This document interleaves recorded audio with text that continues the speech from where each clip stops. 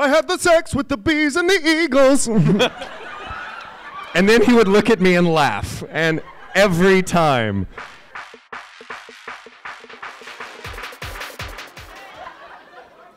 You guys get quiet when Jesus is going to talk. I'm just saying. Shh. Today's Sunday. Yep.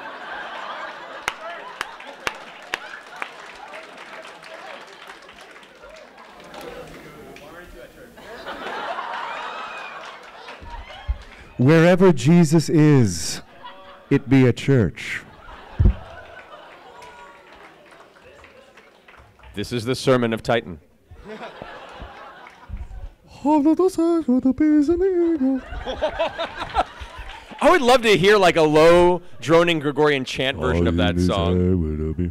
I don't know how to say that, but Josh Greeley, when we watched it together, we didn't do it on marathon mode. Every time it would come up, he would go, I had the sex with the bees and the eagles. And then he would look at me and laugh. And every time, God, I love him. He's so great. Oh, that changes everything about the theme now. Yes! And it's that, and it's also, I don't think you're ready for this jelly. I don't think you're ready for this jelly. No. Bootylicious. I'm well versed in all things booty, so it's a thing. Your question is don't all yes, right. clap for Let's booty, go but up front here, actually. You, sir, with the Harry Potter. So, can Titans reproduce? Can Titans reproduce? As far as I know, pretty early in the series, they mentioned that there is no reproductive organs. That's part of the mystery of the Titans. Well, right. who knows? I mean, but did they say that? No, Yeah, they said that. They mentioned that it pretty. Well, early. they don't have human-looking reproductive organs. True. It could be like their pinky is like.